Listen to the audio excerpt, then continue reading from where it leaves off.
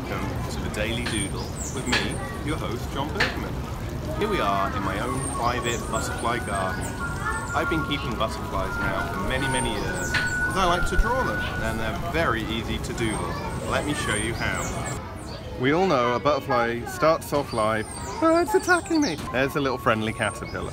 So when we draw a butterfly, remember the caterpillar. So that's the caterpillar in the middle of the butterfly. But now it's got little eyes up here. And then, so caterpillar like this.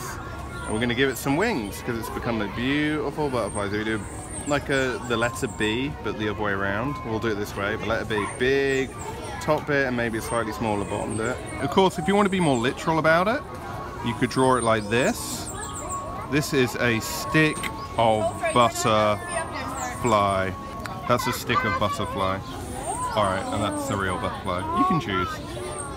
Do you know if a butterfly flaps its wings in the Bronx, then someone's toupee in Brooklyn will fly off their head? Maybe even the president's toupee. So let's all flap our wings.